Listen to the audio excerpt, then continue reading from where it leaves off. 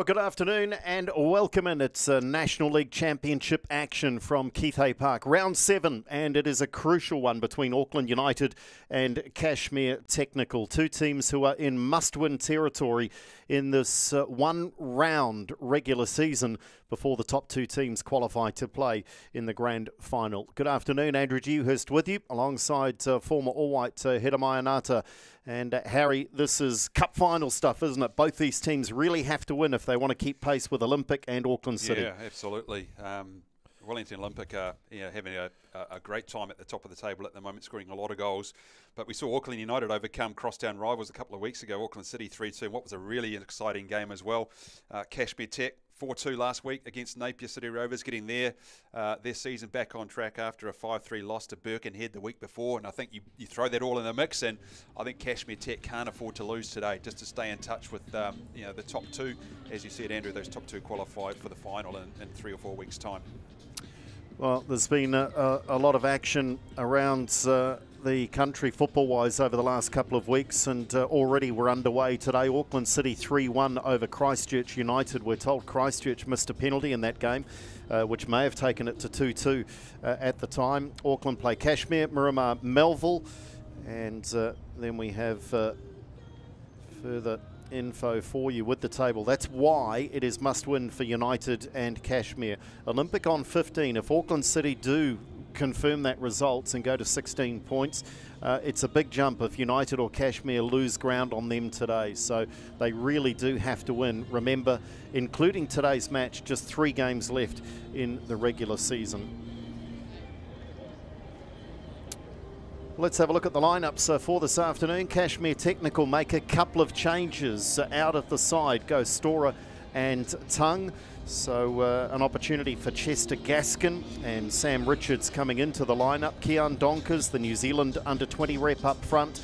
He gets goals for them, but so too Garbin Coughlin, who has 7 on the season so far. So Garbin Coughlin is the Golden Boot leader at the moment with those 7 goals. So those two players in an attack sense are crucial. Are they, though, a little bit light in the middle of the park generally against some of the better sides? Well, look, I think that, yeah, quite possibly.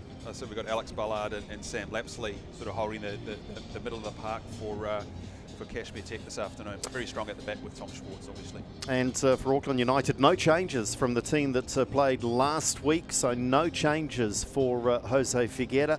So he has a consistent lineup. Michael Den Heyer is the anchor in that midfield. Up front, they haven't got anyone that's dominating goal scoring wise. In fact, of the 11 that are on the park and the subs, no one has more than 1 goal. So they do spread the load around a little bit in that sense. Ross Haviland will anchor the team, the skipper at centre back. So good to have that consistent selection at this stage of the season. Absolutely. I think we're really impressed with the way Auckland United played Auckland City a couple of weeks ago. Ollie Fay, Josh Redfern, Nicholas Zambrano scored obviously the first goal for that game. Those players are key to getting on top of Cashmere Tech this afternoon. Nick Waldron is the referee, supported by Reza El Rabia, and Daniel Neville, and Riley Greenbury controls things from the 4th official position. Last time we called a match here at Keith Hay Park, Harry, it was like we'd gone back into the apocalypse of some sort. Weather-wise, it was shocking, and today is stunning and very, very hot, and that will be a factor. Yeah, it is a beautiful day here in Auckland. I think we've had a couple of days of torrential rain, but look, it's a beautiful setting here at Keith Hay Park. As you said a couple of weeks ago, it was as the heavens sort of opened up. You talked about locusts or rain or whatever, it was it was horrendous. But the players, it was such an exciting game and a good game of football. And I was impressed the way Auckland United really started that game against Auckland City, put them under pressure earlier on and didn't allow Auckland City to get into any sort of rhythm. So I'm expecting, Jose Figueira to marshal his team the same way against what is proven to be a very good Cashmere Tech side. So it really is do or die. More so, you would think, for Cashmere Technical, given that points table that we looked at. They're on 9. They've got 3 wins, 3 losses, and they do tend to be a little bit one way or the other. 14 goals for, 13 against. So they score plenty, but they concede plenty.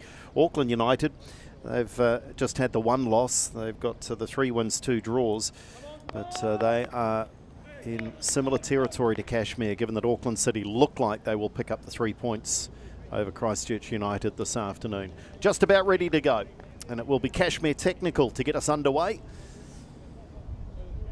Kian Donkers, who enjoyed such a good tournament for the New Zealand under-19s at the Oceania Championships. He's looking to impress Darren Baisley, or whoever might be the New Zealand under-20 coach, of course, for that World Cup next year. I don't know they've made that appointment yet. Darren Baisley's contract was up. And early opportunity for Cashmere down this right wing side, cutting into the area, and in fact shooting into, did that collect the post, or was it into the post behind the goal? A little bit of difficult one to pick up, Harry, but yeah, impressive start. Yeah, Reniga very loose on that left-hand side, giving Goughlin just a sniff of a yard to get a shot on goal. Yeah, it did hit the stanchion there behind the goal, but already good signs from Cashmere Tech, and nice to see sort of Tom Schwartz. We talked about, you know, how important their backline is, and you obviously conceded some goals there, but I think having him at the back really gives them a good balance. It's similar to Curtis Mogg for Auckland United, very much a left-sided player, but well balanced and good distribution, and that's what sort of Cashmere Tech are looking for out of the back. In that game here a couple of weeks ago, Auckland United in essence gave their season something of a lifeline with that remarkable 3-2 win over Auckland City in the Auckland Derby, as that one swung across, looking for a switch of play there. It was Andrew Blake, just cut out by the fullback though. But they then, to a certain degree, undid that good work against a very good Wellington Olympic team, who, frankly, as the referee has to award a little drop ball here because he's got in the way of possession. Olympic are just looking the best of good things ever since that first round loss against Auckland City, and that was controversial. Yeah. They've just gone on a march, haven't they? They're looking very good, aren't they? I mean, Kelly and Gould scored 2. Jack Henry Sinclair got the other one in that 3-1 win from Olympic against Auckland United last week. But yeah, Gianni Bazoukas is also, I think he's topped the goal scoring charts so far this season. So yeah, definitely have a lot of skill, a lot of technique, a lot of firepower going forward to Olympic. Yeah, Bazoukas with 5 goals. Henry Sinclair also with 5. Of course, man involved in this match is currently top of the pops in the Golden Boot with Garvin Coughlin on 7. Courtesy of a hat-trick in the 4-2 win over Napier City Rovers, helping his tally. Here's Cashmere again. I would expect, given the scenario we've described, that it won't quite be the kitchen sink right from the get-go, but you would think both teams have spoken about it this week, Harry, that a draw really is no good to them. So that can open up a game, can't it? Well, I think neither can afford to lose, actually, Andrew. So I'm sure you talk to Dan Schwartz. I think, you know, a draw still, I mean, given what we're seeing at the top of the table, right, in 1 and 2 there, you know, Olympic kind of will be, from the looks of things, with 3, as you said, 3 games to go, look likely to sneak that first spot, maybe the top 2. So it's really that second spot, and there's probably 4 teams spread across between, you know, 9 and 13 points we're looking before this game today. So Cashmere Tech really can't afford to lose. A draw probably keeps their nose in there, but definitely a loss would be very difficult for them to recover with 2 games to go. Auckland United through Haviland, just patience in their build-up, and then a bit of friendly fire here. Goodness me, Blake's gone down. He was collected by Reg Mirati, and this looks a bit uncomfortable as he copped just a cork. Yeah, looks of things, a knock on the thigh. They just got in each other's way, and just a little bit of a clumsy coming together of the 2 players, and this doesn't look very good for Blake. And the old Charlie horse, the dead leg, it can be difficult to shake off. One of those ones, Dewey, you know, just run it off, right? It's one of those ones you can just run it off. And I'm sure Andrew Blake, I'm sure he has many of those over a number of seasons here in New Zealand. So you'd rather not get it from your teammate, particularly after about, what, 5 or 6 minutes, really, as well. So Blake will just perhaps be a passenger for a moment or two. One of the biggest challenges with an injury like that is going to be half-time, because if you can continue to run and keep moving, you're okay. Haviland. Mogg, the younger of the two centre-backs by 9 years, at 21 years of age. Den Hyer, who is the fulcrum, as we mentioned, in this midfield, the 26-year-old tall, graceful player, and when he dominates a game from that anchor point, if you like, in midfield, Auckland United's pretty well set up, aren't they? Yeah, absolutely. Like he's played that number 6 role extremely well so far this season. Den Hyer just screens in front of that, you know, the back, or certainly the central two, being in Haviland and in Mogg. He's one of those players that, you know, he just goes about his business quite quietly. You know, he's kind of that, I guess, the glue that moves between the attack and midfield, you know. So there he is, winning the first header, but loses out on the second occasion. Coughlin. Nice attacking foray here for Cashmere again. They've looked lively in the opening 6 minutes or so. Certainly they've had the better moments in the attacking third of the two sides. That one is cleared away reasonably comfortably by Murati, but at the expense of a corner. Yeah, Coughlin and Lyle Matheson have combined well so far this season for Tech.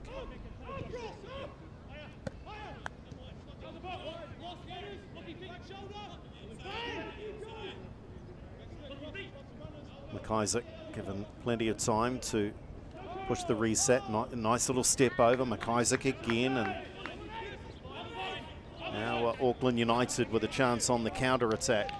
Donkers takes off and now receives the ball. Redfern it is, I apologise. Redfern, who was a real opportunity there in the penalty area if the first touch was a little tighter. But a nice counter-attack from Auckland United. Yeah, good, strong, aggressive running out of the middle of the park by Harshay Ranega.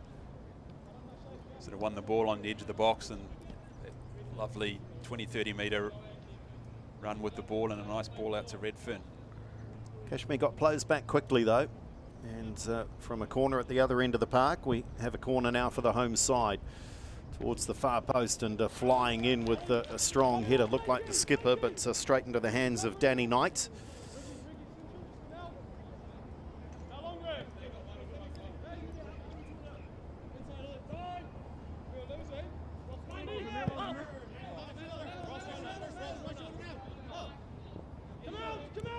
Losing control was Matheson, the South African, who has a couple of goals to his name this season. Matheson, Donkers and Coughlin are the dominant players so far as goals are concerned, 12 between them for Cashmere Technical. Haviland bundled over.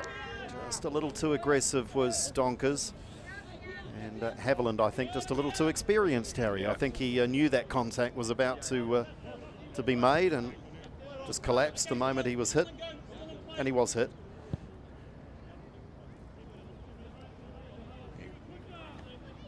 Cashmere Technical just happy to just sit in and drop off when in these sort of situations, when United are quite happy just to control the tempo here. I feel they're going to, you know, keep themselves organised, just cut out those passing channels, get everyone behind the ball, and then when they do win possession, you see what they before with Sam Richards with that more direct ball over the top for Kian Donkers. We saw Gofflin on the far side inside the first sort of minute as well, get some space in behind Ranega. So expect Tech just to sit in and just use perhaps a counter-attacking tactic or more direct approach at times as well. Schwartz, the skipper, of course, the team coached by Dan Schwartz, given away though, and a shooting chance which had Knight interested enough just to make sure that that was going wide of his near post. In truth, I think it was anyway. Yeah, well wide, wasn't it? But you know, I think Danny Knight wasn't going to take any chances.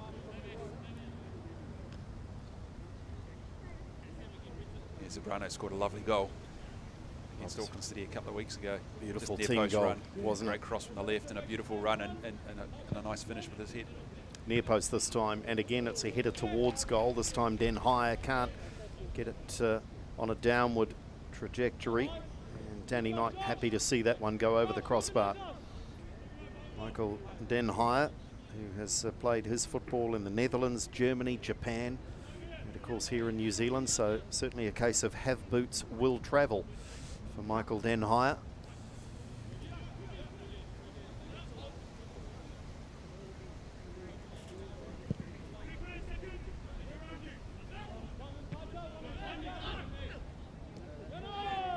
Nice touch in the middle of the park there by Zambrano.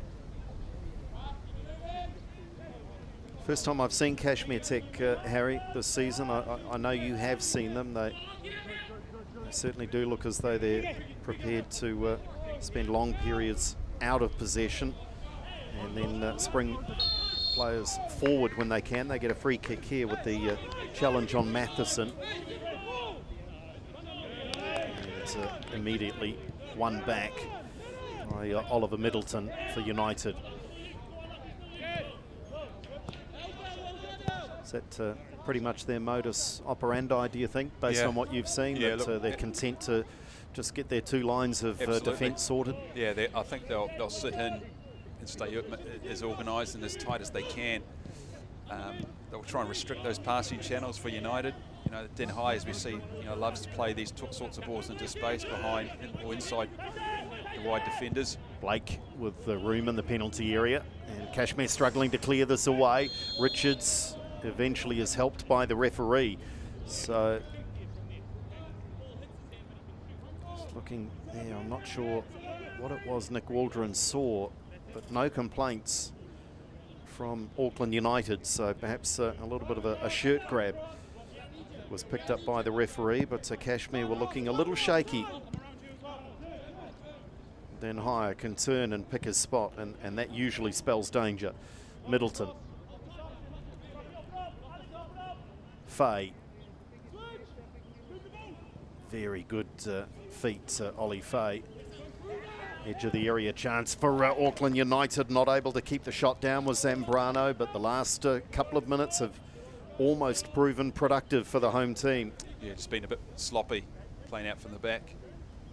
Cashmere Tech so surrendering possession too easy in the last couple of minutes. And yeah, you're absolutely right. Ollie Fay, what a very tidy player, skillful player, good technique. Scored a nice goal against Auckland City a couple of weeks ago as well.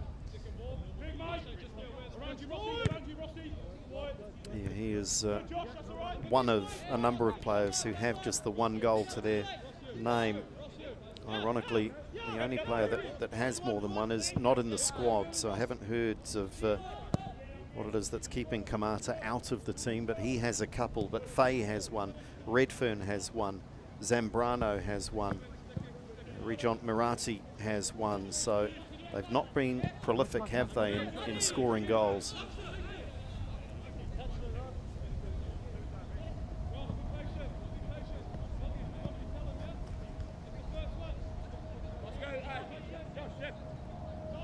Richards, who one of two changes to this Cashmere side.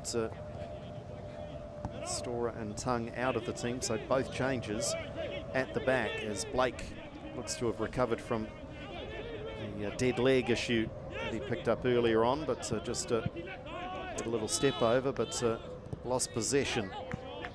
Cashmere just a little bit messy, aren't they here, Harry? They're threatening to turn it over in some dangerous spots. Here now is the Irishman.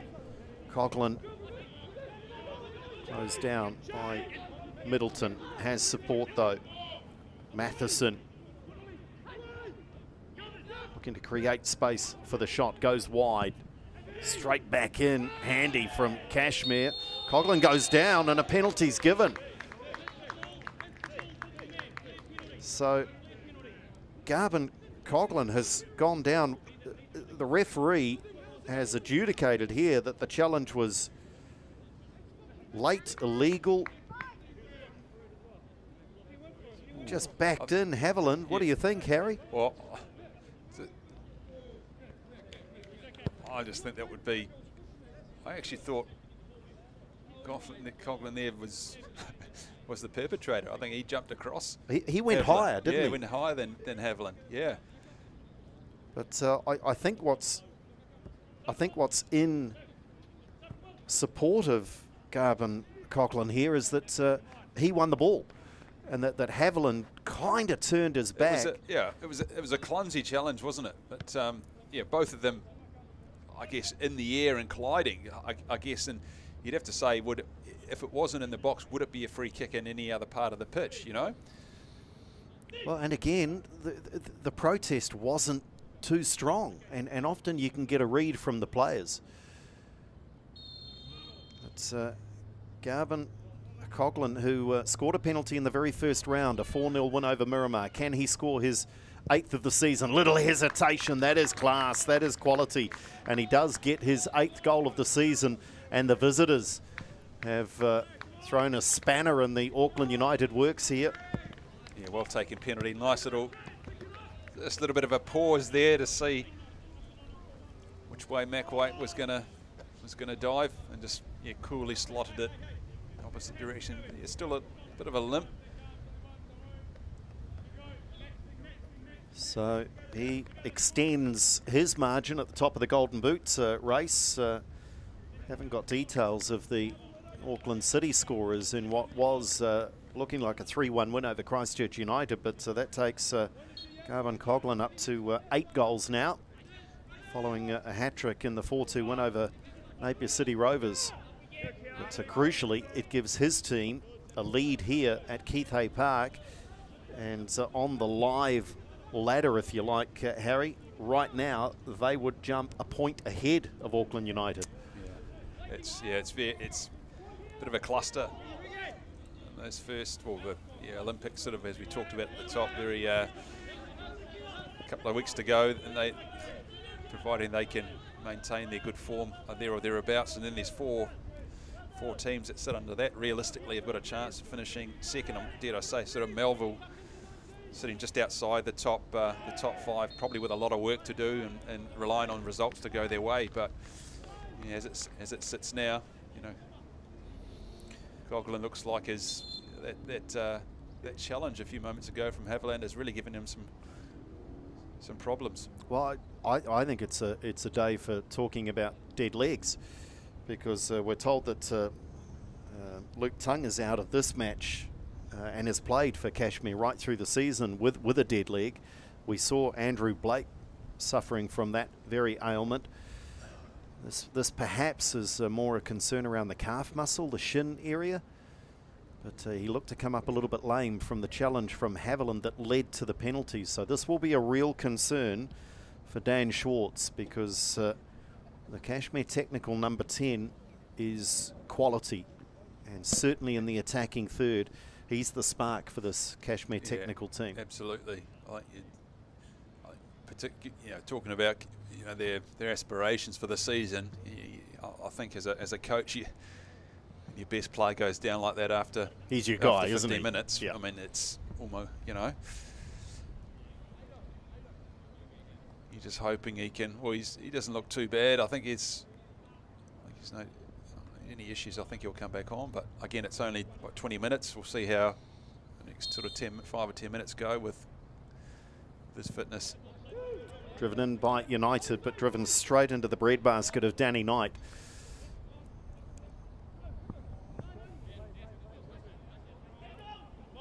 Schwartz looking to play out from the back, And United looking to apply something of a press, but Redfern was a little bit of a lone ranger. Now they've got themselves a little more organised, and Auckland United do force the mistake as Coughlin has got back out there. Still doesn't look great, Harry.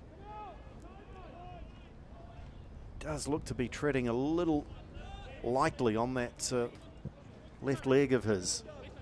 Still grimacing. This may be a concern still for Cashmere Technical, but they will give him all the time he needs to try and run that off.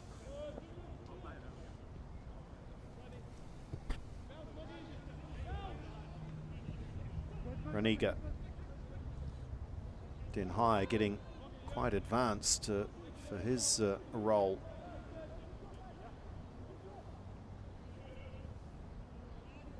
Maisie run is brought to a halt, and here is Coughlin now, who measures the pass for Donkers. Gets his head up the striker. Might fancy a direct route to goal. What a challenge that is. There's a free kick given away.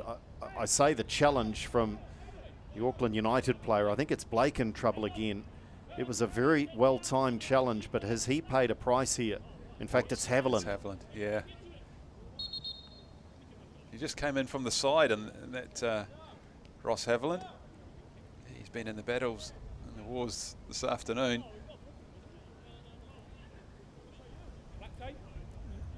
Haviland in a bit of pain. We've seen 2 or 3 moments. We're going to have 3 or 4 minutes at it at the end of this first half already,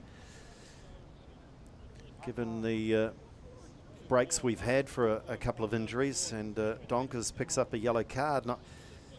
In a way, it's harsh, Harry. It was just timing, wasn't it? Just again, it was very clumsy. Just timing. He just got there a split second behind Ross Haviland. So we're getting news from the ground that the injury to Coughlin was exactly what we had described initially, a bit of a dead leg to the shin, though, with a knee colliding with the shin of Coughlin. So he might be feeling that, but Auckland United are more concerned with how their skipper's feeling right now.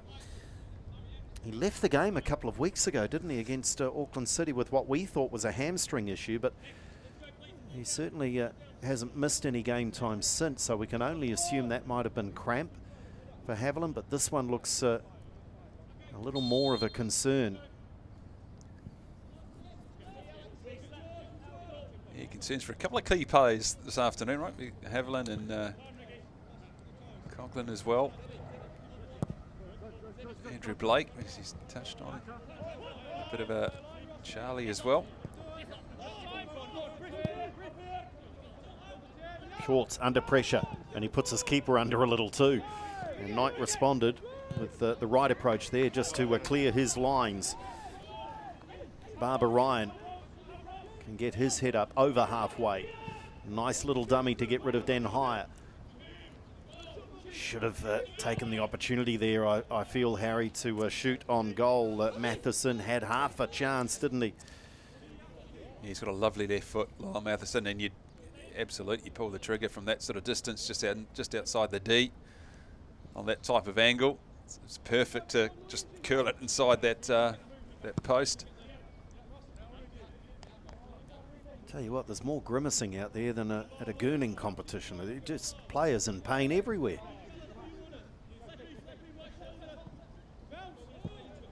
Haviland is the latest to be just trying to, as we say in the game, run off the injury. You see Coughlin there is just still limping and still looking like he's in some discomfort. You have to, if you're playing a little game of Nostradamus, you have to think that he's very little chance of seeing this one out, Garvin Coughlin.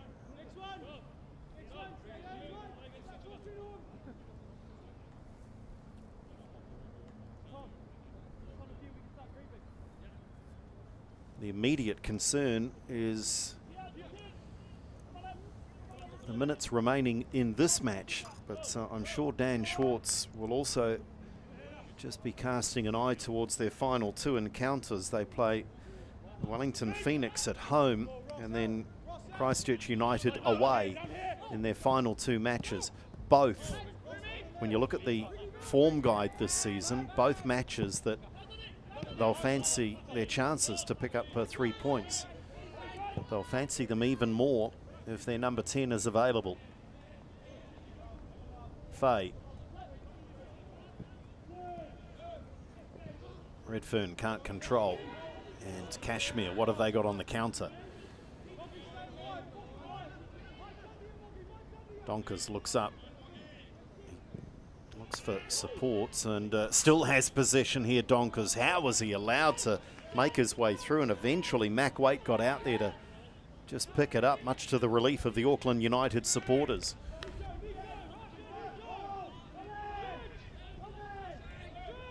Raniga.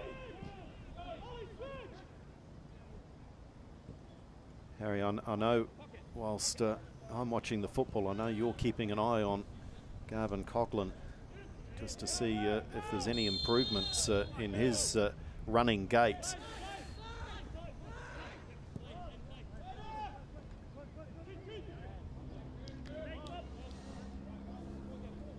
Danny Knight just slowing proceedings down, aren't they, Cashmere, at almost every opportunity.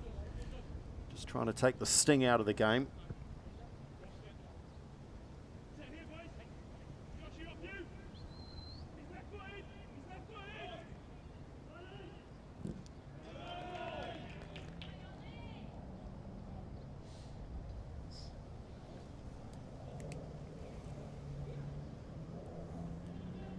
Cashmere. Throw down over halfway, but Harshay Raniga is able to recover. And Haviland's, speaking of recoveries, looks like he's running a little more freely.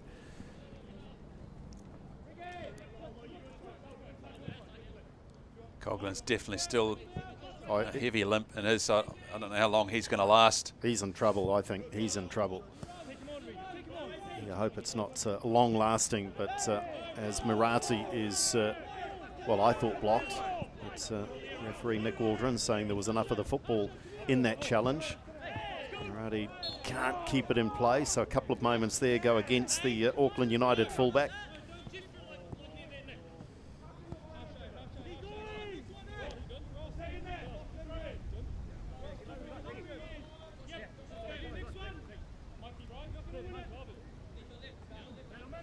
Isaac again taking his time with the throw, and then just got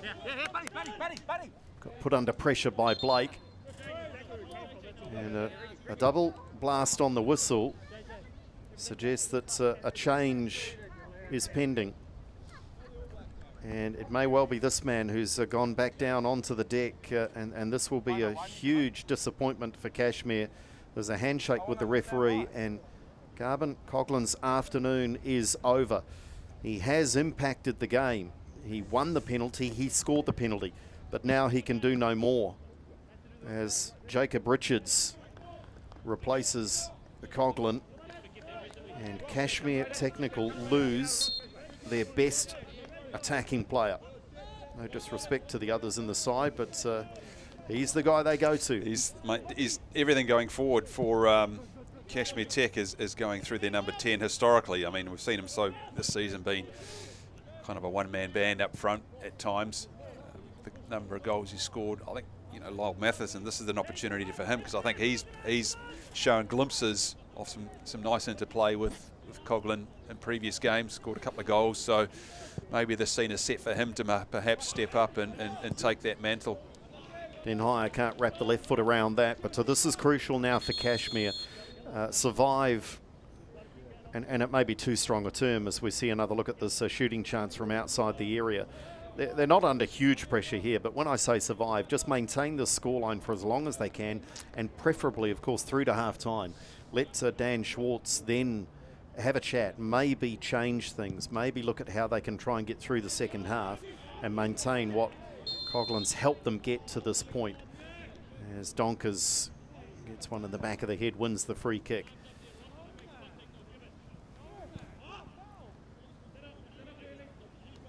Yeah, this is also going to be a bit of a G-up for Auckland as well. When you see the opposition, you see their best player go off injured after 27 minutes. It's certainly, I know, speaking from experience too, it certainly gives you a lift when you know one of the key players in the opposition have gone off, have limped off with injury. Or the danger is you sit back a little bit thinking, our job's just got easier. Yeah. And what I'm curious to see is the urgency and the desperation. And I think it needs to come now. It's no good leaving that sort of desperation until the last 10 minutes of a match. Bring it now. Your season's on the line. So let's see if Auckland United have that sort of a response in them. Middleton, he scuffs that one wide of Danny Knight's far post. How often do you see it, Harry, that suddenly teams throw caution to the wind last 10 minutes of the game? Play with that passion earlier on. Yeah, absolutely.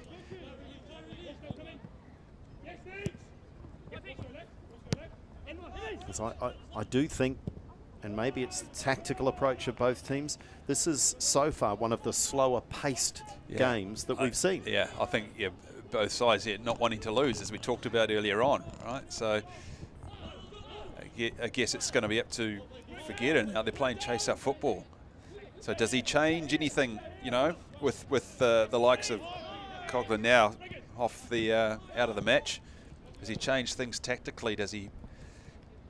They have to take some risk. I mean, 31 minutes, right? We're not even halfway through the game we're talking about. So I think long way to go. But they definitely aren't showing signs that, they're willing to push players forward and try and get this goal back earlier on or even before half-time.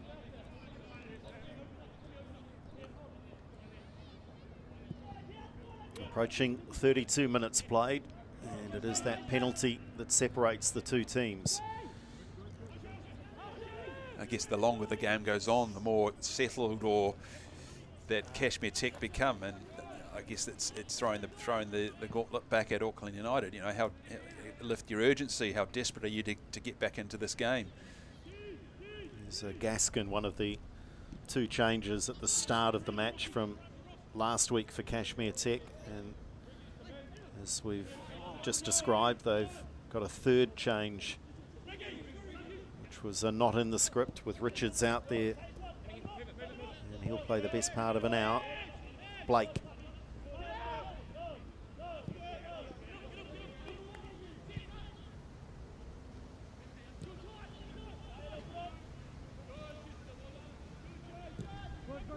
United patient in the build-up. The ball just catching a couple of bobbles through this movement, but they maintained possession. The shot was not powerful by any stretch there by Fay. Middleton tried to get a piece of it in the area, and Cashmere just again living a little dangerously. And certainly it doesn't appear to be like for like. From what I've seen so far, Harry, Richards has not dropped into that number 10 role, and they do appear to be a little more exposed and have fewer personnel in the attacking certainly looks third. like, the Kiandongas is certainly the furthest man at the park, and Richards has sort of dropped in to really keep that midfield nice and tight. They'll play Donkers up front, and then they'll play the likes of Matheson and Barbara Ryan just in behind. Here is the sub, who perhaps hasn't quite got the tempo of the game with the weight that he put on that pass, and this is why it's crucial. That is live. That is live. Great work by our team. Live ladder. Cashmere Technical go ahead of Auckland United, reminding you that Auckland City have picked up a win today, and in fact, by my calculations, will be on top of the table on 16 points. But Cashmere leapfrog United on the live ladder right now.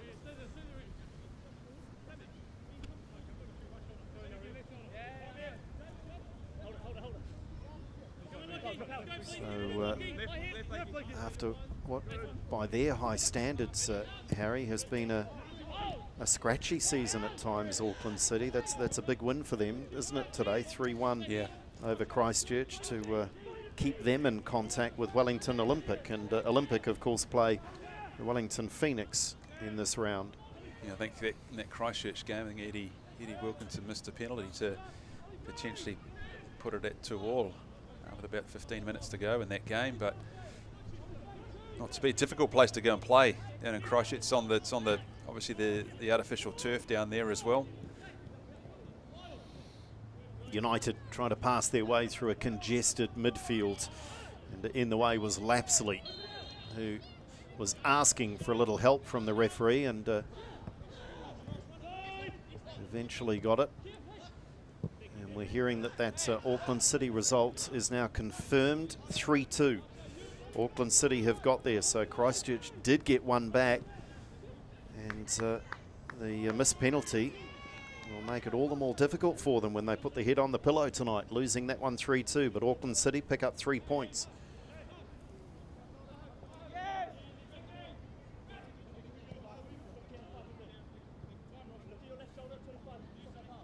Well, the conditions, we spoke about it, it's very hot, very humid after recent rain in Auckland.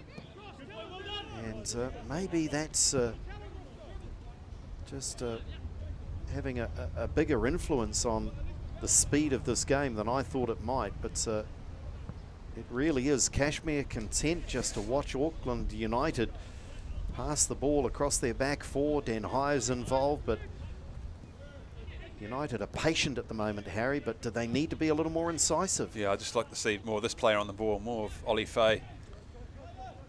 Out wide they go. Murati's got forward, so the cross is blocked, and well blocked by McIsaac.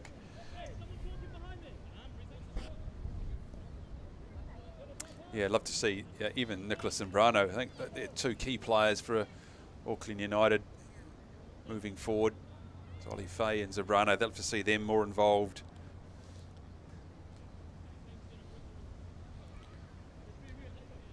Set piece opportunity.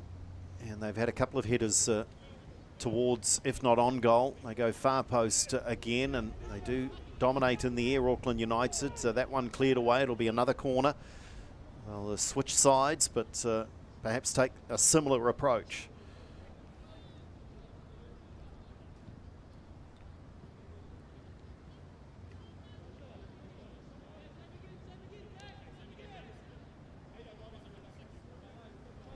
Zambrano looking to annoy Danny Knight. Be careful not to give a free kick away, but just looking to block his line of sight, if nothing else. Knight tries to come out and doesn't get there. Perhaps Zambrano was doing the right thing, and there is the goal. So he jumps out from having gotten the way of the keeper legally, and then he's the first one to react. So Auckland United are level, and Zambrano becomes the second United player this season to go beyond 1 goal. That's his second.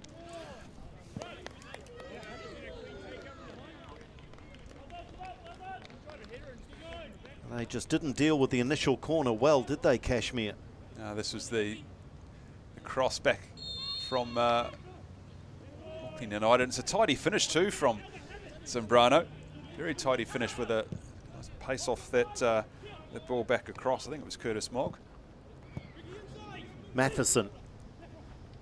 So Cashmere unable to maintain that advantage through until half-time.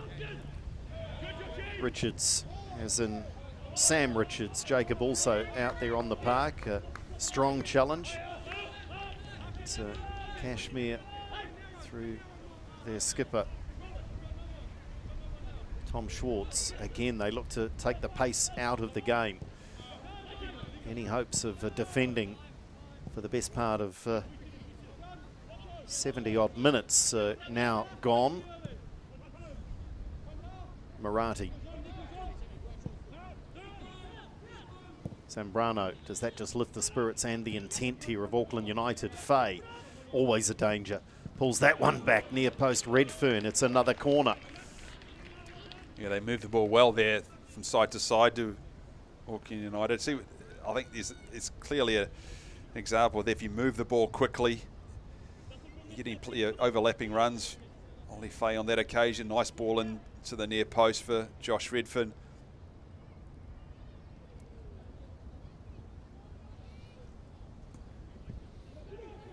Near post, headed away.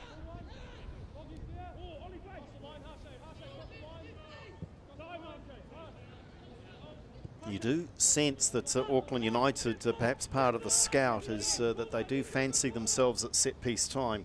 Danny Knight's not the biggest keeper, is he, Harry? And I think they have looked to put a little pressure on, both with Zambrano in his positioning, but also the delivery. They're almost inviting Knight to come out and control things, perhaps with a view to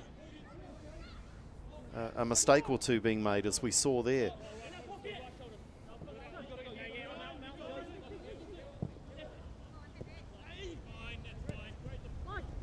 Den Hyatt intercepts. Redfern, great strike straight at Knight, had some power.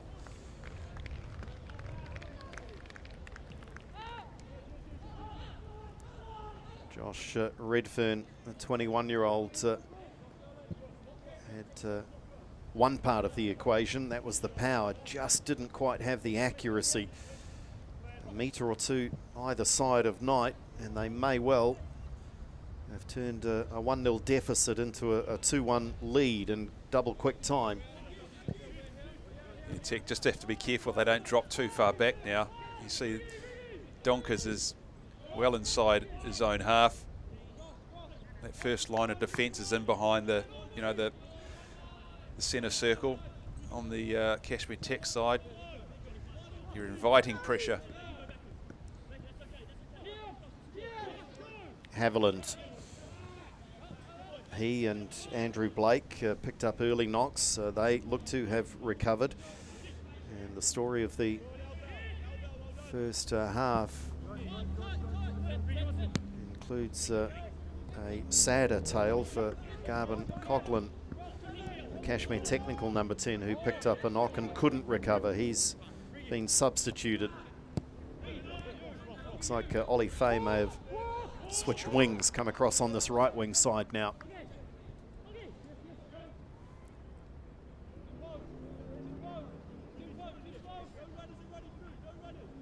They've dropped right back. They're not listening to you, Harry. They are so deep. They are going to break some toes on Danny Knight in a minute or two. Just saw in that little snapshot. Well, I think when that when you're in that sort of situation, when you do get the ball at the back and you look up, Kian Donkers is your top man. Like, he's leading the line, but he's 15 metres away. Yeah, he's like 10 metres from you. So they need to stretch that back line. At least keep him as high as you can. So at least you've got an out if you need to kind of be more direct or actually relieve some pressure. But if he's kind of 10 metres away from you and you're trying to knock it long or try and clear your lines, you're only essentially surrendering possession for, 10 or 15 seconds. Well, it is that man Donkers who wins a free kick here, and they get on with it quickly, so they're not looking to set up at set-piece time and get players forward. Richards for Knight. And from an attacking free kick in the opposition half, they find themselves back with their keeper. They maintain possession, though. Switch of play from Ballard is not accurate. Yeah, it is unfortunate, though, Dewey, that your one player changes the whole dynamic of your squad or of your team, of the impetus and the tactics on the park. Coughlin went off 10 minutes ago, and they just haven't been the same team without him, haven't they? Yeah. It's so unfortunate.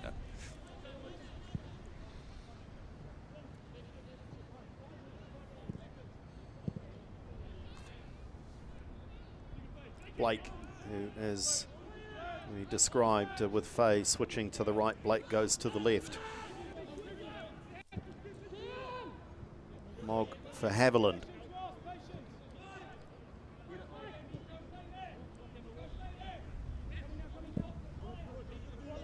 Switch of play from Mogg. He delivered the cross for the goal. That was accurate as well to Murati, who just showed a little bit too much of the ball. Well defended by McIsaac. But no pressure here. It's exactly what you were talking about a few moments ago. Donkers needs to be on the halfway line. He needs to be, Haviland and Curtis Mogg need to be worried about Kian Donkers. Where is he? Is he going to get in behind me? But it's just too easy when everything's in front of you for Haviland and for Mogg. Zambrano into the area. Redfern just eluding the Auckland United number 9.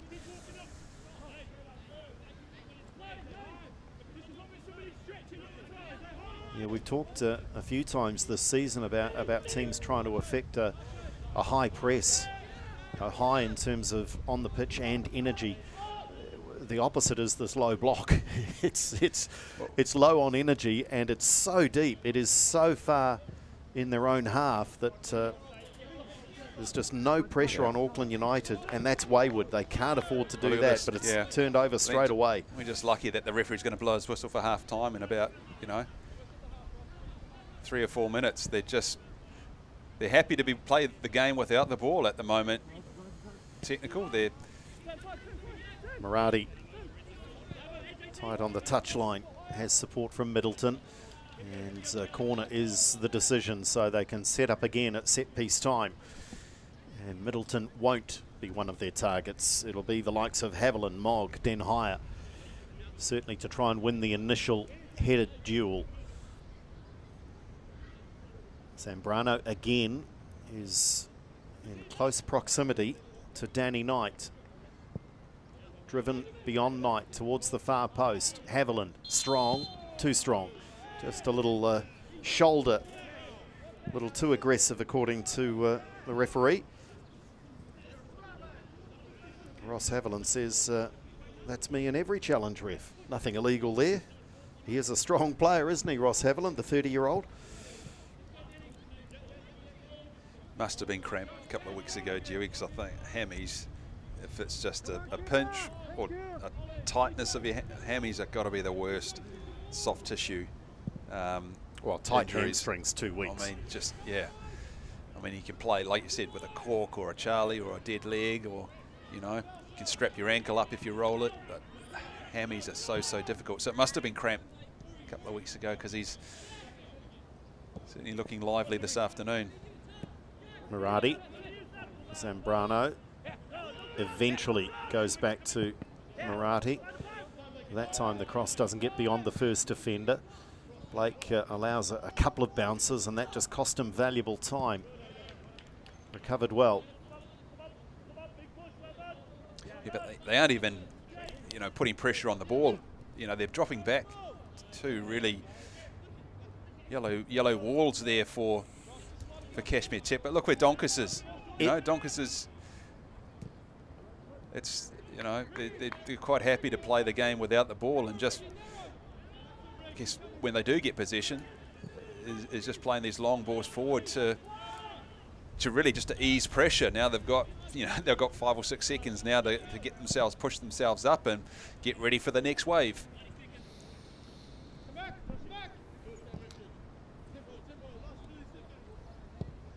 Well, perhaps their approach is let's take it as deep as we can into the match at 1-1, and then we'll take some more risks. Then we might look to play a little more aggressively on the counter. Certainly Dan Schwartz will be keen to get into the sheds and reassess things and see what gas they have left in the tank from an attacking perspective anyway. Oh, that's cheaply given away by Haviland. What have they got now on the counter, Cashmere? Matheson advancing and ignored. A strike on goal should have been better from Barbara Ryan. Well, that would have made a laughing stock of you and I, Harry, had they taken the lead. Absolutely. Because they pinched it here, and Barbara Ryan has to hit the target from there. He did everything right, didn't he? I think it was a good run too. I think it was from Matheson just ahead of him, taking a defender out of the picture there. Should have at least hit the target, Barbara Ryan. Well, that little piece of play perhaps suggests they're on the right track, Cashmere. Yeah, we're the ones that have got it wrong, I think, Jimmy. I mean, if they keep playing on the break like that, and they can get one in the back of the net, good on them. Well, it certainly gives them hope with that great chance, albeit one that was spurned right on the half-time break. Nick Waldron says that's enough, gets a little handshake at half-time. Job well done by the officials. They're content with their work. The respective sets of players might think there's more work to do. It was Garvin Coughlin who opened the scoring in the 18th minute from the penalty spot. He's since departed with an injury. The equaliser came from Nicholas Zambrano after 38 minutes. And these two teams go to the sheds at the halftime break, level at 1 apiece.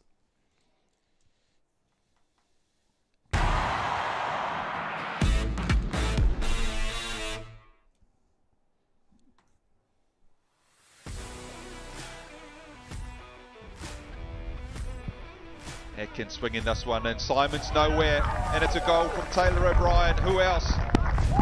The Eastern Suburbs.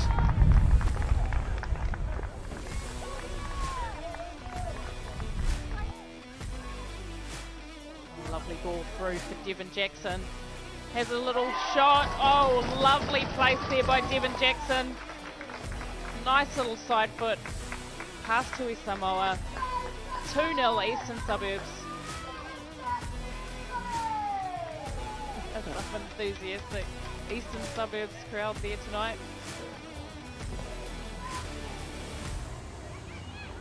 Free Johnson now, again down this left-hand flank. Ruby Nathan a lot of time to pick a shot. Number 2 for Ruby Nathan. Just curled that round. Any foot unable to get anywhere near that one. She had so much time as well.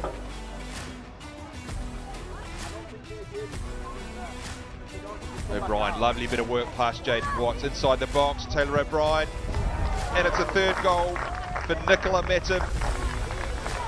Wonderful bit of work on the right hand side from Taylor O'Brien,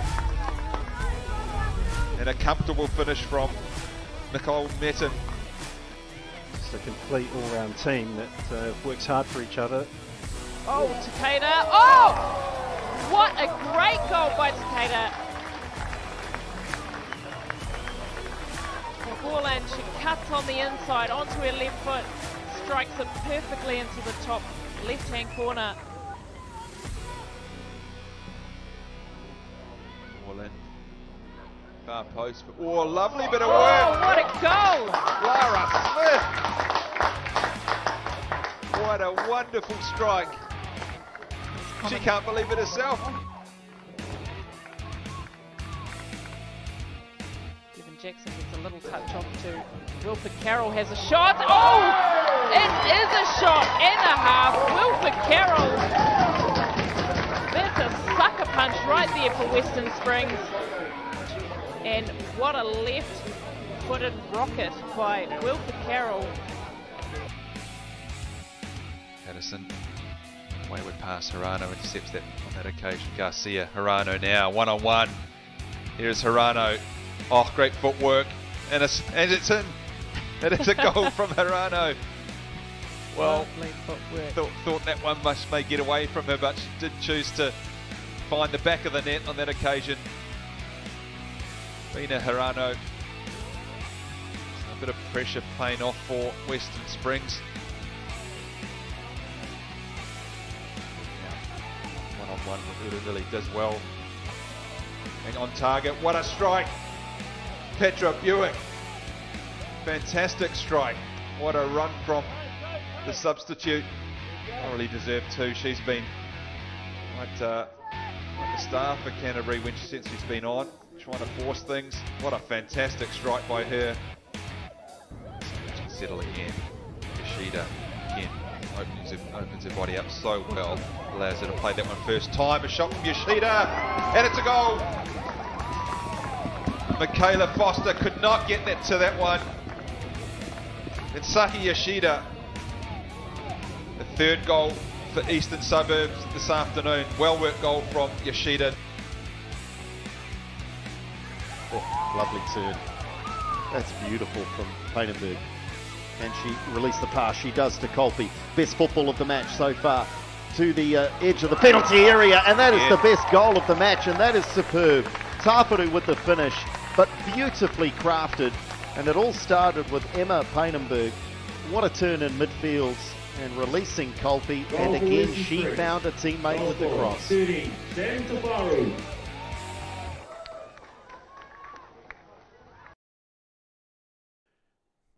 So some great goal-scoring action from the Women's National League, and confirming the goal-scoring charts, and in fact updated further with Taylor O'Brien getting a couple. She's now up onto 16 goals in 9 matches, but she is dominating the Golden Boot race in that National Women's League, and Eastern Suburbs featuring strongly through Devon Jackson and Juliet Lucas as well on that Golden Boot page 1 as we confirm results. And Eastern Suburbs, if they haven't got both feet in a grand final, they've got 1 foot there, courtesy of that 9-1 result over Central Football.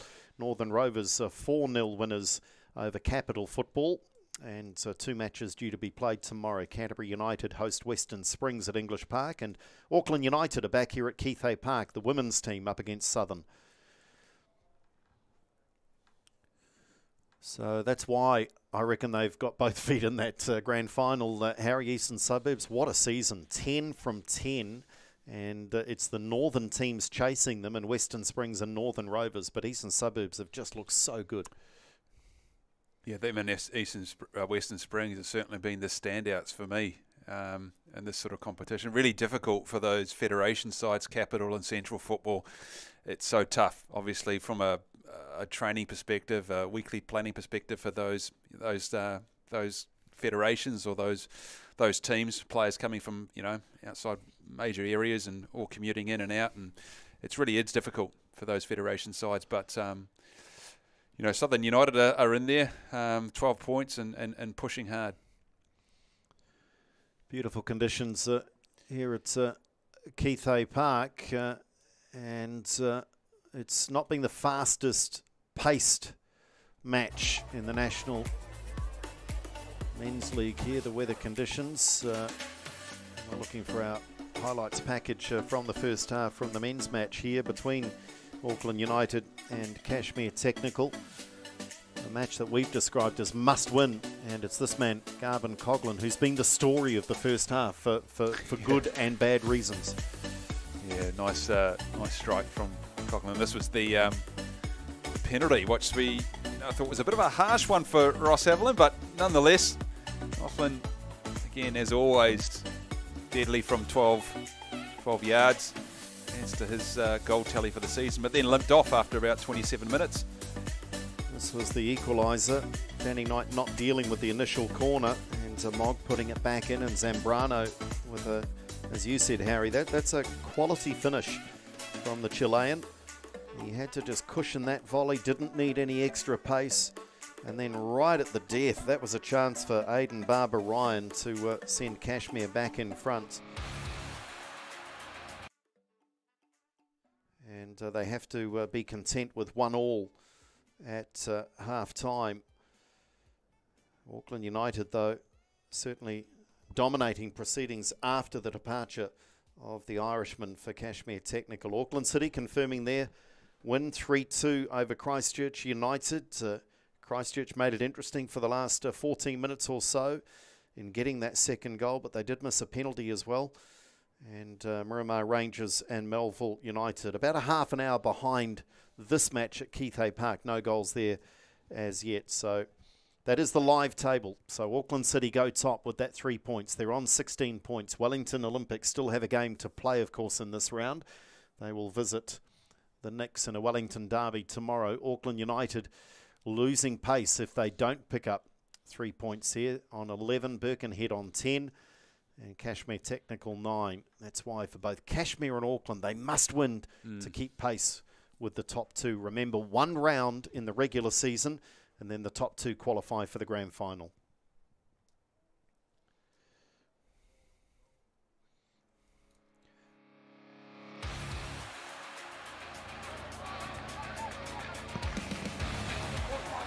This is a long strike from Howison.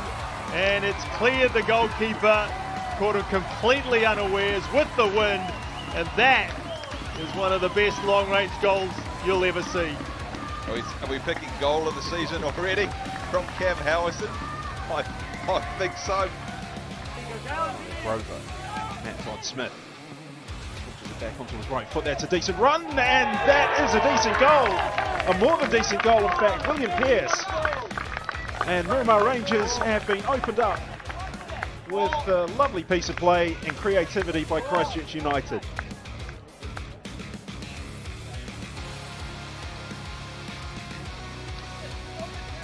United on the counter now. An opportunity through Zambrano. He used the full width of the pitch down this left wing side. Opportunity for Faye, the under-20 international, and they got the opening goal. And that is stunning. What a finish on the volley from Zambrano. And that is counter-attacking football at its best. Soaking up the pressure, United. And within 2 or 3 passes, the ball is in the back of the net. Casual with receiving that ball. And now the space here for Jacob Richards. Oh, that's a fine finish by Jacob Richards. And it came from a Melbourne United mistake in midfield, but there's no doubting the quality of this volley. Switch of play from Tado. That might be the only way Joe Lee gets possession, is with a 40-metre pass. Shuffles in Tade, hits it spot and hits the back of the net. And there is the threat, there is the danger. And Auckland United pay the biggest price. And Emi Tade scores again for Auckland City.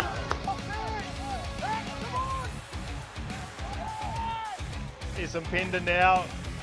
Can they find the delivery? Yes, they can! And Josh Redfern just plants that one into the back of the net. You could hear the cries from Scotty Hales. He knew what was coming. And the delivery found the striker. And Auckland United go 1-0 up. Auckland City are both lucky, but they still give possession away. So shooting opportunity, deflection, just hits the post. And on the rebound, they scored early. This is a stunning opening from Birkenhead, and it's their captain, Sam Burfoot, who scores. And it seems incredible after just 3.5 minutes to say that it's been coming, but it has. Nicely done by Joe Poole, and Raboka has managed to find his way past one opponent. Got Wilkinson just to his left, who's lined up the shot. Oh, that's a fine finish. What a goal by Eddie Wilkinson. Set up by Raboka. Christchurch back in business.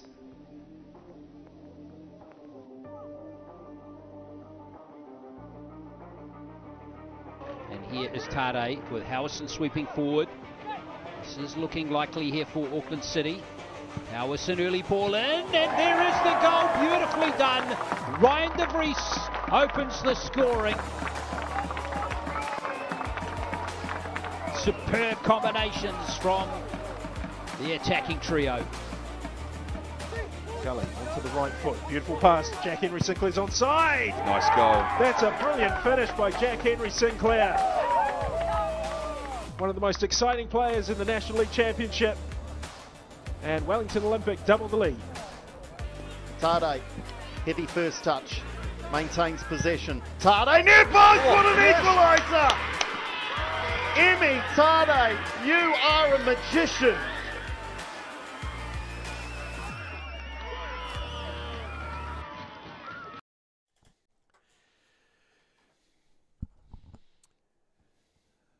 Back live at Keith Hay Park. And it is Auckland United 1, Cashmere Technical 1. The hope that we might see a few more of those quality strikes in the second half here.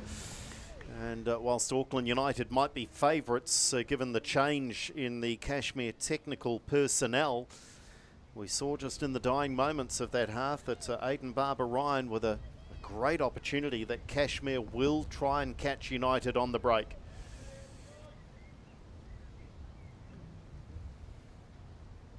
Andrew Dewhurst with you alongside Harry Nata. What do you think Dan Schwartz will have said to his troops? What do you think he can change tactically to try and put some more pressure perhaps on United? Well, it looks like they've taken, obviously, Goblin came off obviously midway through that first half, and Richards just went and sat as another number in the middle of the park and only left Kian Donkers up front by himself, who obviously the last 15 minutes, he kind of was just a back four, back five for Tech, and then, you know, 4 or 5 players in front. So I think from a shape perspective, they still need Donkers and whoever it may be, Barbara Ryan on one side, Matheson and all that, they still need to be pushing up and putting pressure on the defenders at the back for Auckland United. So Curtis Morgan and Haviland have had it so easy, other than that last chance, as you alluded to, for Barbara Ryan towards the end of the first half there. So they've still got it all to play for. Cashmere Tech, we've seen the table there. They need to win this game just to stay in touch, or at least not lose to give themselves a sniff. Goodness me. Haviland, nosebleed territory. Fay drives that one, well handled by Danny Knights. It's, if we're wondering about Cashmere Technical, I wonder if that run of Haviland just told us of the approach of Auckland United. The centre-back and skipper carrying the football up and into the Cashmere penalty area. So perhaps the chat from Jose Figueira is that we start taking risks. We start going looking for 3 points here. We've just heard that our mates from down Dominion Road have picked up 3 in Christchurch, so we have to win this game.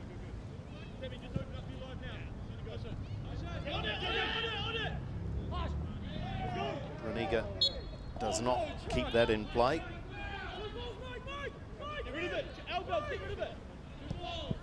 Yeah, I think nothing less than 3 points this afternoon will be what Figueira will be looking at now, you know, considering the obviously the changes that Cashmere had to make in that first half, with key player Coughlin limping off with that leg injury.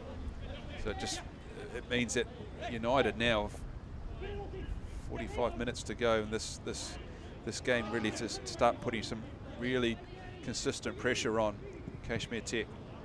Blake was trying to be the architect of a little of that pressure. Goes back to win possession again. Let's just see if they still have to be accurate in what they do, United, of course, but they just need to show perhaps a little more urgency. And it's this man that might provide the incisive pass to break down Cashmere. Den Hire, Mirati, who may as well play as a winger, I feel, in the second half. Down to the byline and drives that one with far too much power. Created the space, but then just couldn't resist putting his right boot through that football.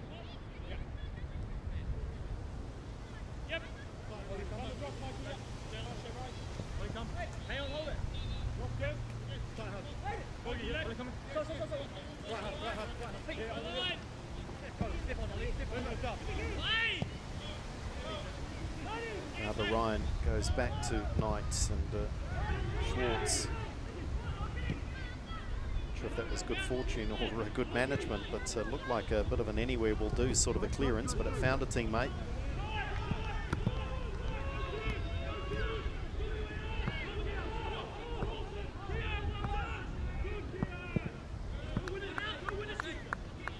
Mac Waite has had something of an armchair ride, really. Hasn't had too much to do. When the chances have come, Cashmere have not forced the United keeper into a save.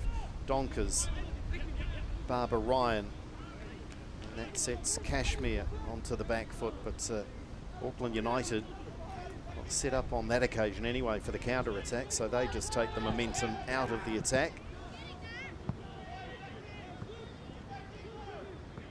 Yeah, I think Auckland United really have particularly the quality in the middle of the park with Den Hire, Zambrano just in front, just to control the tempo as they have done for the last sort of 15 minutes, 20 minutes. The later stages of the first half. Opening up here now, and looking for Fay in the penalty area, who continued his good run after initially having possession. And he might be one of a number of players, but we haven't seen a lot of Ollie Fay, have we, in an attacking sense? So get him on the ball a bit more and have him run at defenders. Yeah, I think we touched on that in the first half, didn't we? With, you know, love to see more of Ollie Fay and Nicholas Zambrano as well, two very talented players. Oliver Middleton as well. We kind of see him sitting in with Dan Hire being, I guess, the engine room of the middle of the park. You've got Machuca on the bench as well. Ignacio Machuca, another player with good technique and a bit of skill. And of course, the Canadian guy, Frank Esome Penda, who scored what proved to be the winner against Auckland City. So there are options for Jose Figueira. This is building nicely, and they do have players forward here. Marathi just overran it into the penalty area. Still somehow have possession through Redfern. Driven across, eluding the keeper and eluding Marathi, who had continued his run from right fullback and found himself at the far post from a right wing cross. Nice bit of play from Marathi. Unfortunate that this one just flashed. Good pace on the cross too.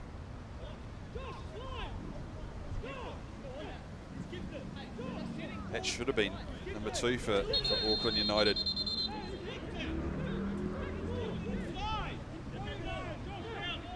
Redfern arguing here that Danny Knight had essentially taken a touch.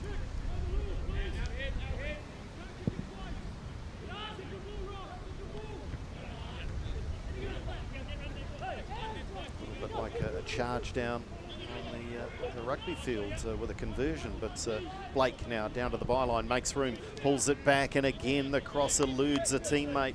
But Auckland United are starting to dominate proceedings now, 7 minutes into the second half.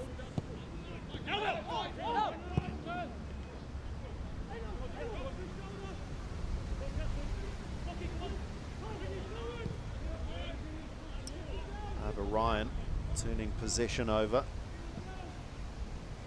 Marathi sets off on another advanced run. Here he is back in possession. Little interchange with Blake. Cashmere almost inviting Auckland United just to send players forward at will.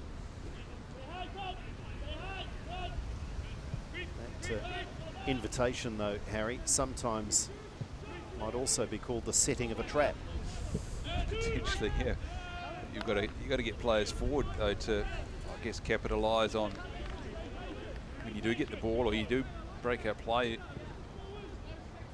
The ability to spring forward from deep areas, I think you definitely players with pace or players that can get forward very quickly, because they are literally 2 blocks of 5.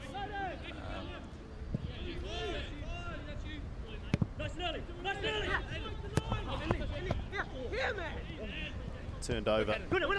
Barbara Ryan, when it was the call, and his teammate Chester Gaskin did that. Even better, won the throw. Jacob Richards with foul on Dan Hire.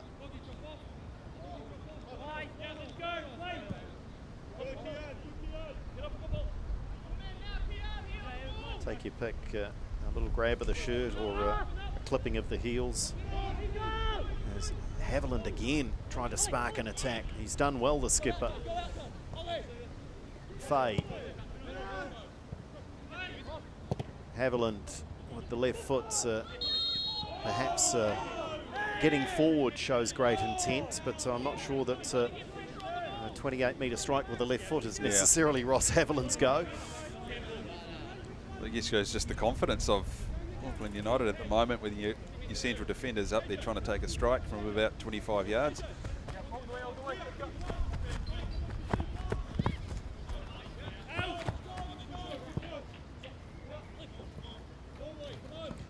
Just got to find the right mix in the recipe here, Auckland United. Patience is one of the ingredients, but urgency has to be there as well. Zambrano for Blake. And Blake kind of got caught halfway between the 2 options there, one to drive it across in front of goal and the other the pullback. It ended up being a little bit of neither, but they do win a corner. Up comes Mogg. Haviland there too, just advancing into the picture. They go short. Cashmere have to be alert. Now driven to the near post. They'll have another chance to set it up, Auckland United.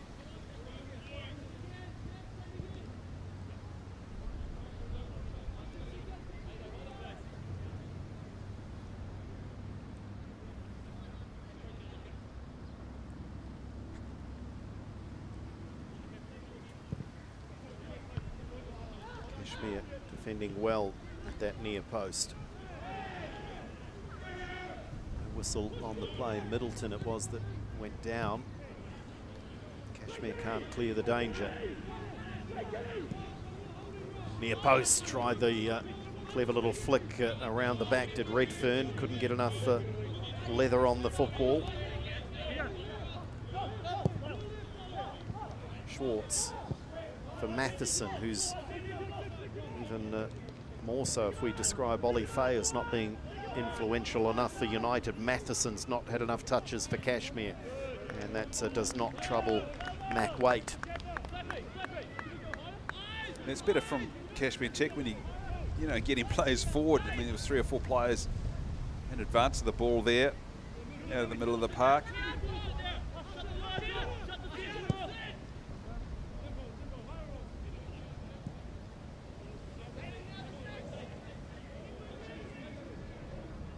Haviland was cramping a couple of weeks ago. Harry, how's he going to go in the heat here and with these advanced runs that he's making?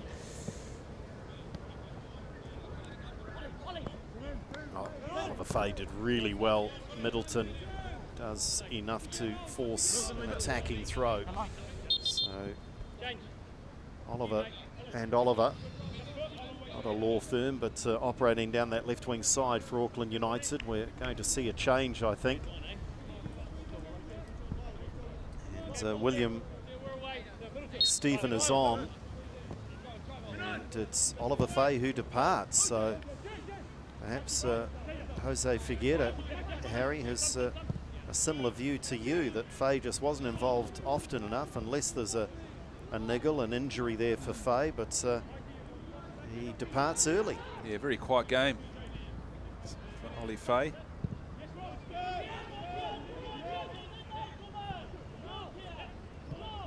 Figueira probably seeing things a little bit differently with the way, I guess, Fay is, I wouldn't say he's having a bad game, but he's not as influential as he historically has been for United. So just hasn't had a lot of possession. It's not that he's necessarily playing poorly.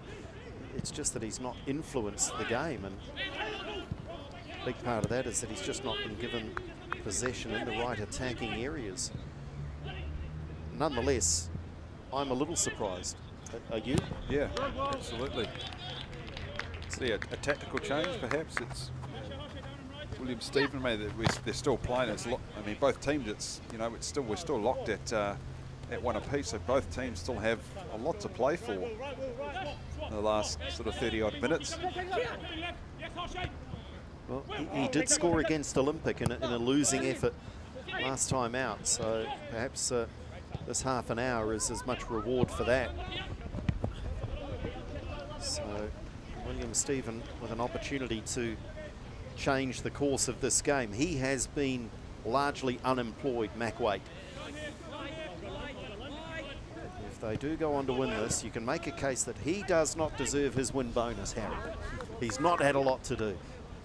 Is that too harsh on the goalkeepers union? I think it might be. Donker's near post chance here. Mac Waite might have to be alert.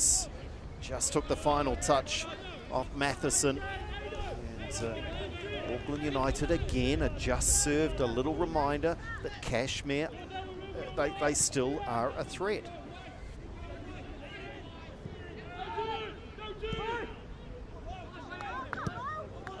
It is one of those days, isn't it, though, for Mac Waite, that largely quiet, largely not having to feature, but as a keeper, he has to be alert for that one moment. Yeah, if it's a ball over the top, you've got to make a decision to come off your line and go and gather, or essentially play as a sweeper. Well, the hour ticks by, and I think we do need to see again just an upping of the desperation, the urgency.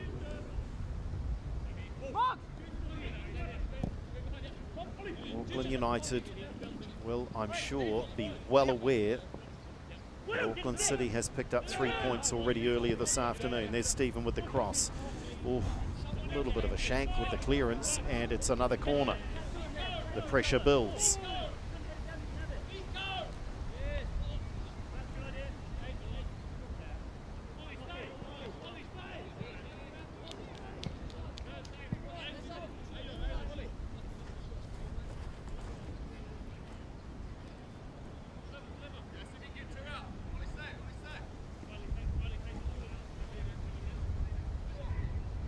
Knight is left alone by Zambrano for perhaps the first time in the match, and that eludes everyone in an attacking sense, and I thought Knight might let it go as well, but he decided to grab it.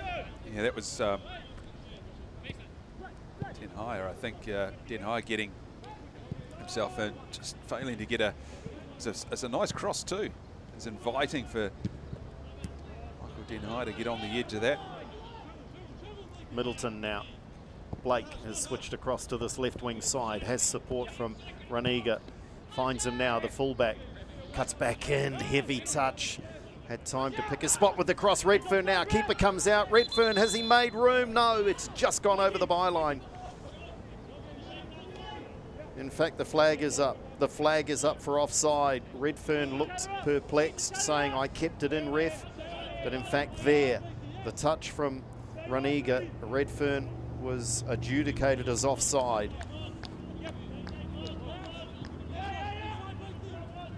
You sense, Harry, they are getting closer, aren't they, to a breakthrough, Auckland United. But look now, Cashmere on the break. Richards. Matheson can't control. Yeah, those are the balls that need to stick. You know, 2 or 3 passes and the next ball in advance to in a player in a forward position. Matheson really has to do better.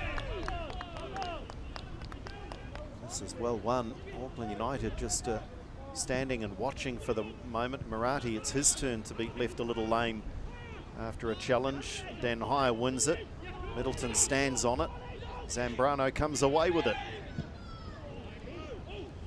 Oh, he's looking for the Cam Howison there. And may well have been an opportunity because Knight was well advanced off his line, but the strike on goal didn't quite have enough on it from Zambrano.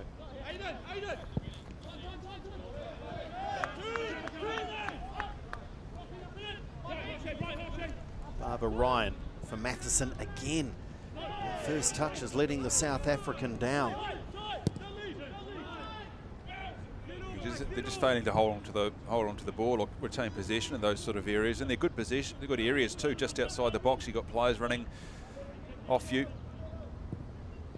Stephen Redfern collects what was a shot, leaves it there for Zambrano, and Stephen cannons off the substitute and is out for a goal kick for Cashmere. And it's fascinating watching the two respective game plans here, because that's what's at stake. Auckland City, with their win today, move to the top of the table. Olympic play the Phoenix tomorrow. Auckland United, that's a live table. If it stays a draw, they move to 12. And Cashmere Technical, it would be more damaging because they would be left on 10 points. And potentially after today, Harry, both after tomorrow, I should say, when the round concludes, both Olympic and Auckland City could be at least 6 points clear with only 6 to play for. I think that's Zambrano. I think that's gone down. So perhaps winded. That's Raniga. And that's an awkward blow for Harshay Raniga. So a chance for the rest of the players just to have a little breather. It is very warm in Auckland today. There's a breeze just taking the edge off a little, but it's pretty humid, so a little drinks break is probably a good thing. But Harshay Reniga would rather it came about in different circumstances.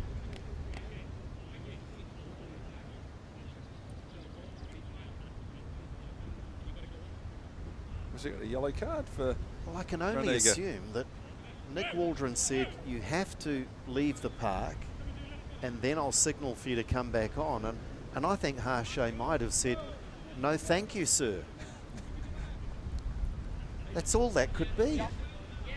It's a... Right. So it may have been for the... I guess before he went down with that, that injury. Could have been something off the ball that we're hearing from the side. Okay, so Nick Waldron has a good memory. He did not let it slide, so we are indeed hearing from the ground that it was for an off-the-ball incident, so not related to the exchange that we just saw, because it was like they're having a little chat. How you going? And oh, by the way, dropped an F-bomb to the ref or something like that, you know. By the way, here's a yellow card. He is back on the pitch.